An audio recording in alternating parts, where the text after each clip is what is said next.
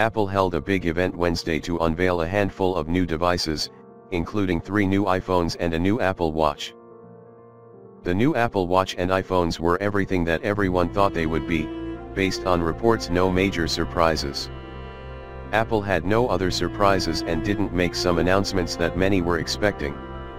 While it wasn't mentioned at the event, Apple that same day also quietly retired a handful of older devices, including the iPhone 6s and the iPhone SE, and the company removed all mentions of its planned AirPower wireless charger, announced last year, from its website.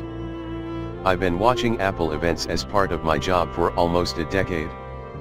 And Wednesday's event in Cupertino, California, where Apple unveiled the iPhone XS, the iPhone XR, and the Apple Watch Series 4, has to be one of the more disappointing ones. First of all, it's important to note that Apple events are kind of in their own category.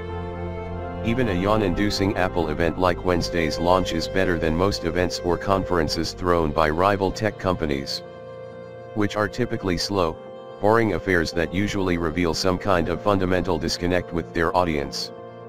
Apple's keynote was not bad by any means, but this iPhone launch felt different than past events have. It's not as if iPhone details leaking before the official announcement is anything new, but we still didn't get any of the magic Apple normally turns out for its iPhone events.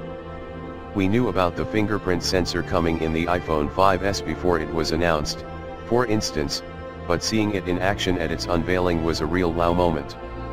Even the iPhone 6s, which was a very modest improvement over the iPhone 6, introduced 3D Touch, which has become a relatively useful feature. I use it all the time to turn on my flashlight from my lock screen, just by pushing into the left corner of the display.